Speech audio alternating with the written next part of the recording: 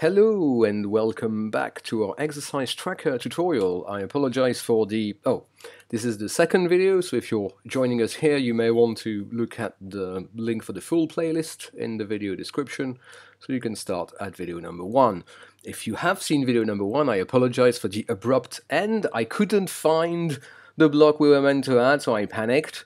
This is my first AppInventor project too, so we're all learning together. So along with your classic blocks that are on the left, you also see all of the components you have put in the designer view. So in that case, we want an event that is related to the button. So everything that is pertaining to button is going to be here. So the block we want is this one, right? When button1.click. But there's another equally simple way of finding this, so you can just pick that up, drag and drop, classic, or backspace to delete blocks, or you can double click on the background and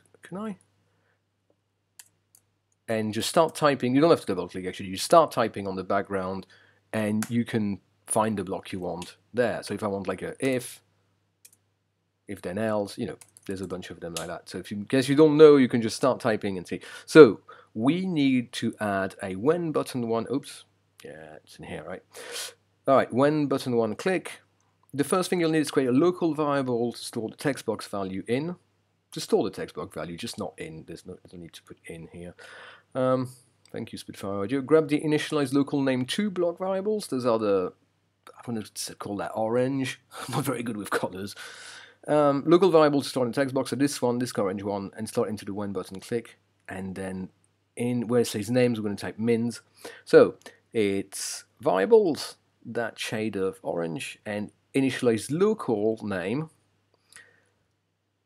and you just slot it in here, and here you can put, what did you say it was? Mins, for minutes.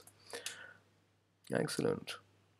Take out a textbox.text block and attach it to the initial local mins block to see what's stored in the text box.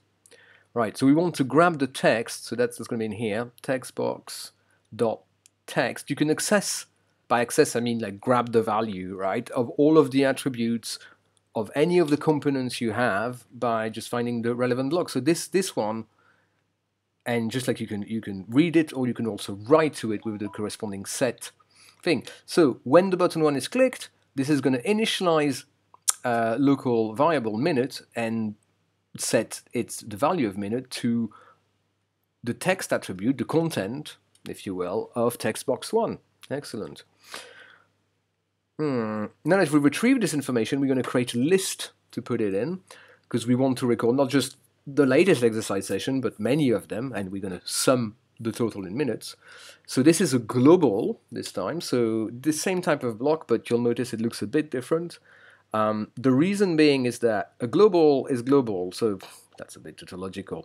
If you set a global variable, it's going to be accessible. You can read its value from anywhere else because it's global, right? It's kind of not quite universal, but certainly spans the whole globe, as opposed to local variable, which are only accessible. You can only read the value. So in that case, mins, right, that new local variable, you notice when I hover, it gives me the various options to access. So I can only get or set values of mins within the what is wrapped by. This is called the scope. Wherever. So here it tells me this is this red thing, this error here.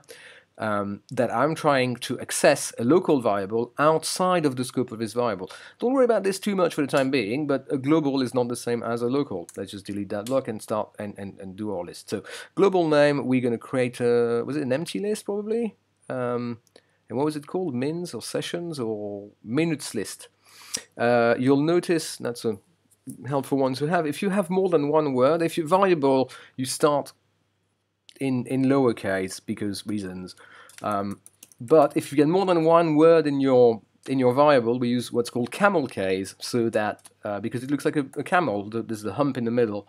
So the head of the camel is kind of small and low because it's in lowercase, and then whatever words are after that start with an uppercase. So you can immediately read, because that's just easier to read, because this makes it difficult to read because it's all one word, whereas here we can see that, yeah, that's the beginning of the word. And we don't want an uppercase here because classes and objects get an uppercase but variables don't. It's a sort of naming convention of, in this instance, Java. You may have heard about Java, the programming language. This AppInventor is based on Java, so that's where it comes from. That was needlessly technical for Coder Ninjas, but if you find out a little bit more about this, you'll find it.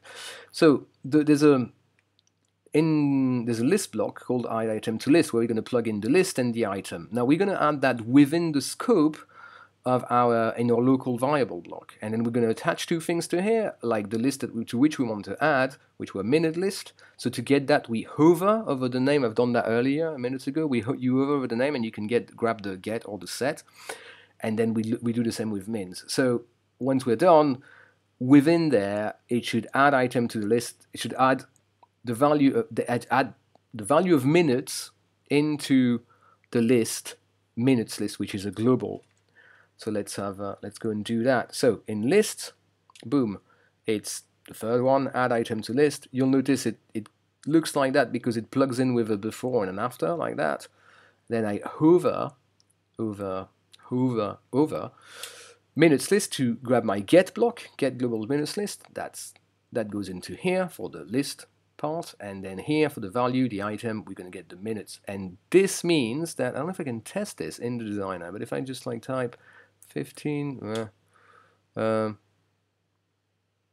no, well, we'll find out about this later.